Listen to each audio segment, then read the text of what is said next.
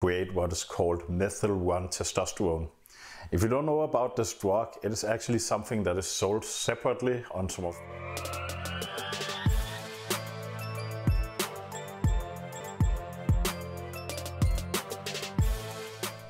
What is up, guys, and welcome back. So today we are gonna talk about D-Bol, Dianabol, or Metandienone, as it also is known as. But before we start the video, I just want to state that this is only some elaborate thoughts I have on the subject. This is not conclusive, this is not advice or anything. And this is especially because D-Bol is almost 100 years old. And this is hence why I don't trust in many of the studies that has been done at that point and in some of the data from that time on. Remember, guys, D-Bol is from the same time period as when they made DNP. For those of you who don't know what DNP is what's used in making dynamite or bombs, and in the Second World War, those who were at the bomb factories actually started losing a lot of weight, and they actually found out that those people working with the DNP ingested it somehow, and it was a great fat burner. Fast forward a couple of years forward, it is now a diet pill, and people are just eating it like candy until they found out that it is actually going to cook you up from the inside, and it's not very safe, and there's a lot of problems occurring if you're using this as just a standard diet supplement.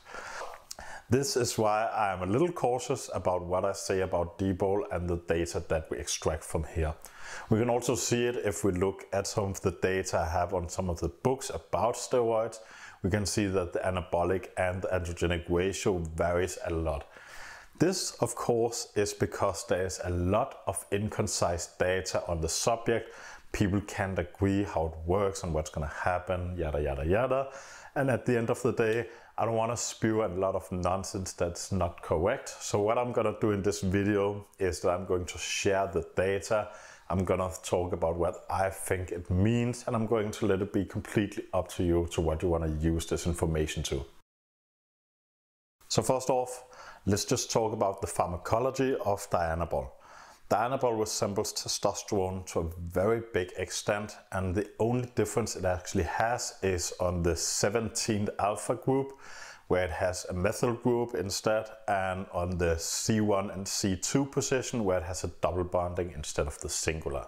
That is the only difference, and that is also why Dianabol is going to act a lot like testosterone does in our bodies. Now, as we just saw before, we know that Dianabol now actually has at least a lower androgenic ratio than the anabolic one.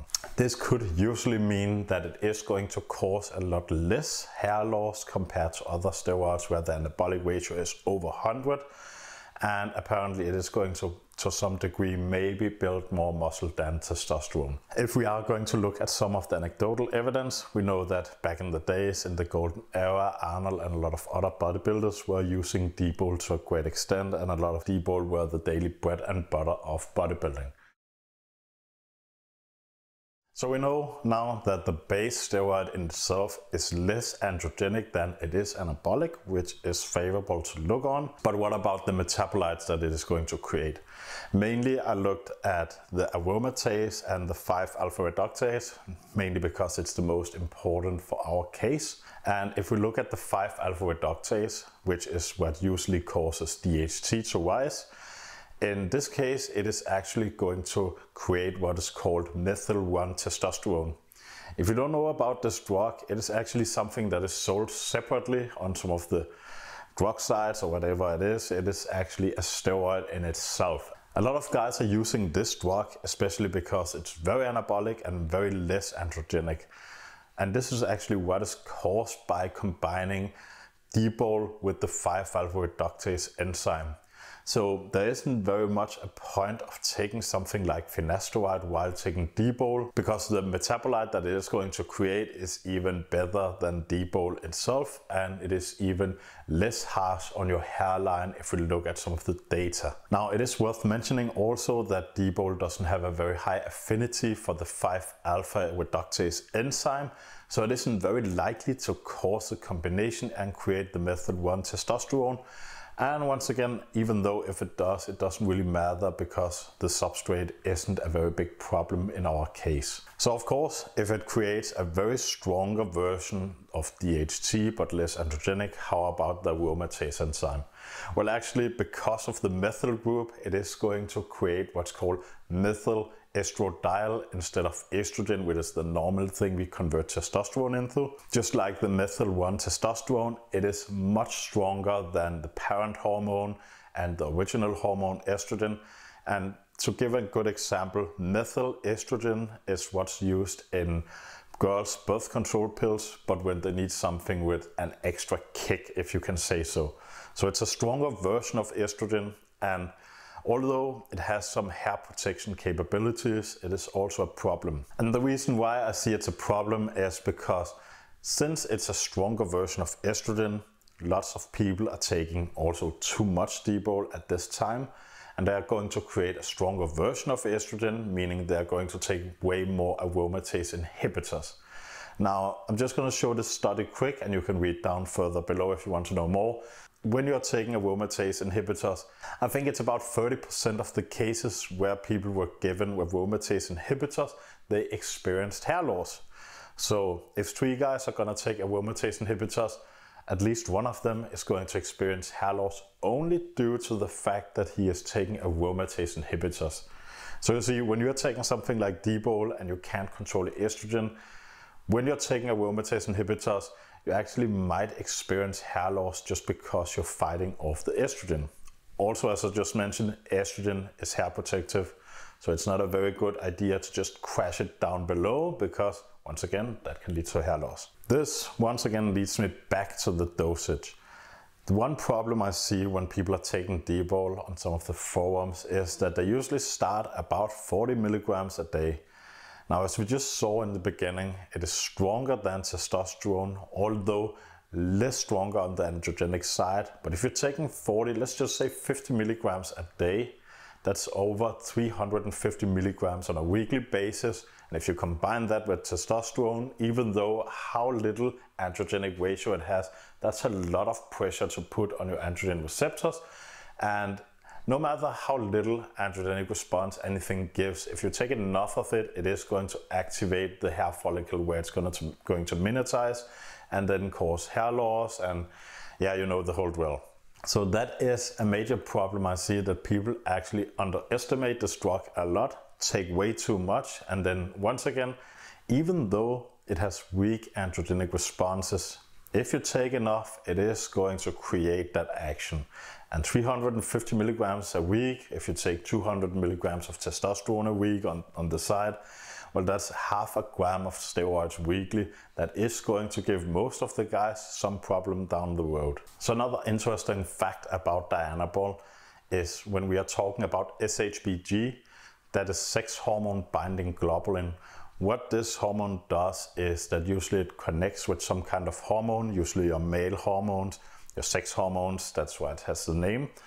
And some people believe that it's only used to transport hormones from one place to another. Some believe that it is used to block the hormone from doing its thing. And by that means it is part of a big regulatory system you have. There's still a lot of discussion going back and forth on that subject, but what we know for sure is that when something is bound to your SHBG, it cannot activate the receptors that it is supposed to activate. Meaning that SHBG is going to bind to your DHT, rendering it completely useless to activate your androgenic response in your hair follicles and hence protecting your hair. But it does the same with testosterone and other male drugs. The interesting part here is usually when you take a steroid, that is also going to bind to SHBG. And if you don't have enough of that hormone, at least the SHBG, it cannot block, let's say, DHT, and you will have more free DHT in your body. Dianabol is the direct opposite. If you compare it to DHT, the affinity is only 2% for the SHBG compared to DHT, meaning that for every 100, let's say, hormone molecules binding to SHBG, only 2 will be Dianabol and 98 of them will be your DHT, meaning that it leaves more DHT to be bound and less of the Dianabol to be bound, and then more Dianabol to be free in your system. That is something to be considered if you are considering what drug to take, that Dianabol actually frees up SHBG compared to other steroids that has a tendency to bind to this hormone. So guys, that is a lot of rambling I just did. I want to sum it up short for you. So the first part is D-Bol resembles testosterone a lot. Since it resembles testosterone a lot, it is going to aromatase into a stronger version of estrogen. If you fight off that estrogen, you're going to have low estrogen at some point, maybe, which causes hair loss. Also, aromatase inhibitors causes hair loss. This is a problem if you get too much estrogen because you take too much D-Bol. The other thing is it's going to reduce via the 5-alpha reductase enzyme, but into what's called Methyltestosterone. That is a way stronger testosterone than the original one and less androgenic, which is good in my opinion. The next part is it is fairly low on the androgenic response and high on the anabolic. So if we look at the data only and it's just going to take a guess, I would guess that it's fairly more easy on your hairline compared to testosterone milligram for milligram. Third part is that it is going to bind to SHBG, but only by 2% of DHC, meaning you have more DHC bound to SHBG, so it cannot do its thing, and less Dianabol bound by SHBG, meaning it would be free to activate your muscles. So guys, this is by no means any conclusions. This is just the data I've gathered just to show you. All the studies I've used is down below. You can read up if you want to, or you can just listen to this. Whatever you decide to do, it's your own choice. You should do some research before you do anything. I'm definitely not gonna tell you if it's hair safe or not, since it's such an old steroid. But if it were for my own case, I would assume, considering the data I just saw, which is new to me personally also, that is generally more hair safe than a lot of other stuff you can take. But that is only for me and you to decide. With that said guys, until next time, cheers.